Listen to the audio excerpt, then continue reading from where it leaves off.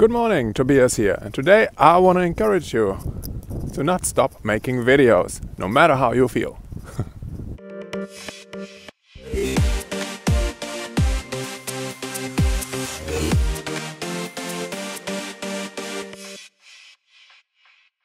Maybe you're blessed with being somebody who's always in a good mood. Or maybe you're a bit more like me, creative and usually in a good mood, but you know, we creatives, we feel things.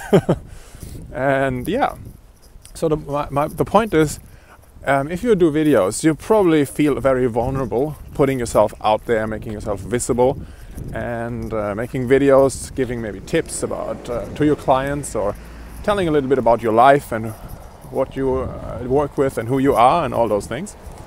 And maybe the results or the reactions are not always positive, or maybe, which happens to me every once in a while, sometimes I publish a video and there's hardly anyone who likes it. Like no comments and just a handful of likes. And I find that a bit discouraging, because I know that I'm putting out good things, and but you know, sometimes you have to have more traffic and maybe some Facebook ads and all those things, which we could talk about in other videos, and you can find other people giving lots of good recommendations.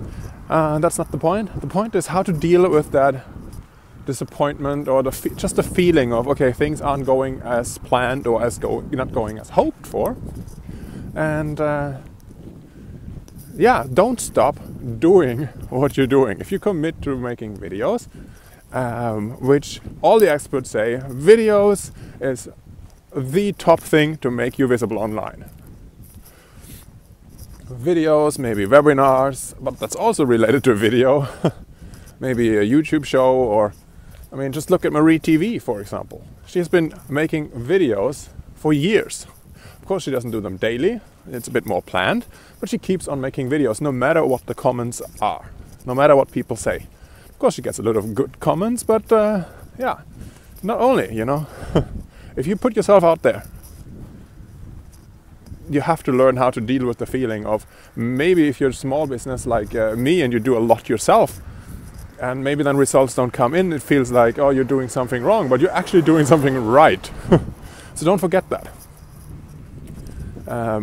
Yes, so that's today's little tip. This is not really super planned. This is spontaneous. I do a lot of spontaneous videos, actually. So forgive me if I stumble a little bit. But I hope you have a great day. And yeah, if you believe in God, we should pray for each other.